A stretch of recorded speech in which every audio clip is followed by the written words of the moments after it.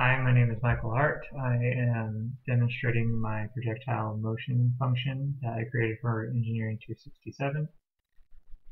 You can see here that the function takes an initial position, an initial height, an initial velocity, and an angle of trajectory.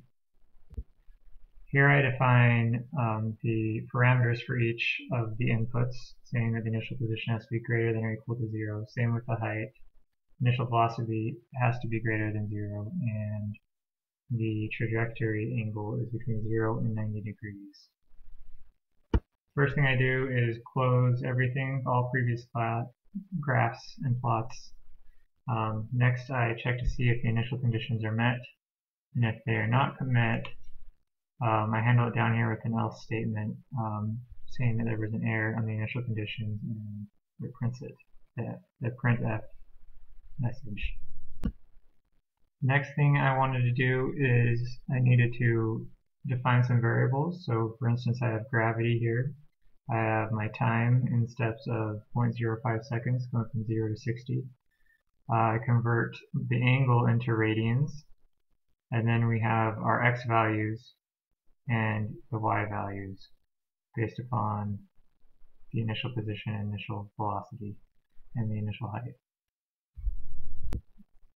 I wanted to get the total flight time, and I use this equation here to get that. And to get the max height, I use the max function instead of using an equation. This simplifies the code, makes it easier to understand, and also gives me the position of the time and the x component for when the max height occurs, and I can use that later. And then right here I'm figuring out the horizontal displacement, the total horizontal displacement. The first output that I do, I make a table that gives us the max height, the max location, the range, which is the horizontal displacement, the total flight time, and like I said, it results in a table. I will demonstrate that later. To create the plot, first I create a figure, and I wanted to do a 3D plot with time, displacement, and height. And so rotate 3D works right there. And then I'm going to plot 3D. This here plots a red dot at the max height, so defines these right here, the i's and the c's are the positions of each variable, the time, the displacement, and the height at the max height, and I'll put a red marker the size of 40 at that position. Next we have a for loop that goes for the length of from 1 to the length of time, and does a little dot and plots it and pauses so you can see it happening like the projectile is being launched.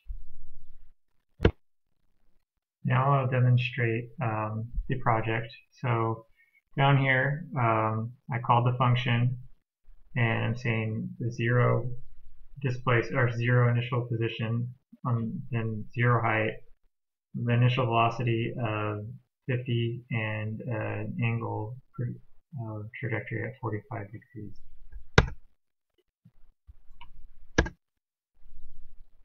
Here you can see the 3D graph, the red dot at the max height, and total distance over here is around 260 times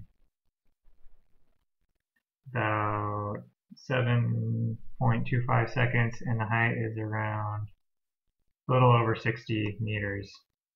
And you can see down here in the table that it outputted the same results, so they match. Now if we run it again, but I change the initial height to 100,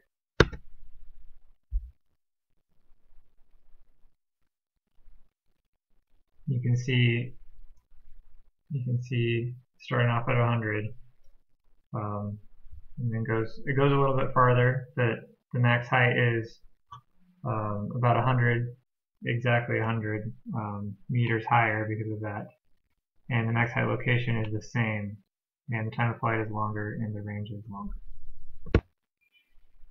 Now I want to show the air handling. So say we wanted to throw it at negative 50 meters per second, which doesn't really make any sense. Or if they inputted that by accident, I'd press enter and the output would be an error, and says that will tell the user the initial conditions that need to be met for this particular program. And that's everything for my demonstration. Thank you for listening.